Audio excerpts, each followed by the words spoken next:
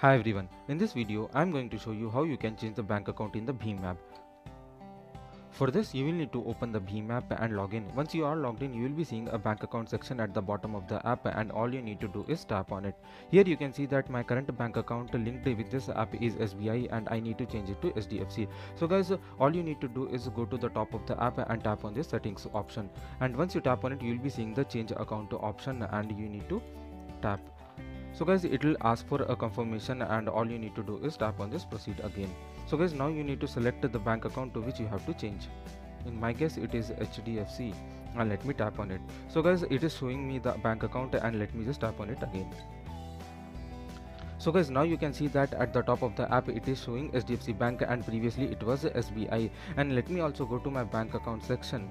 Here it is showing SDFC Bank. So guys, I have successfully changed my bank account from SBI to SDFC. In this way you can add multiple bank accounts to the app.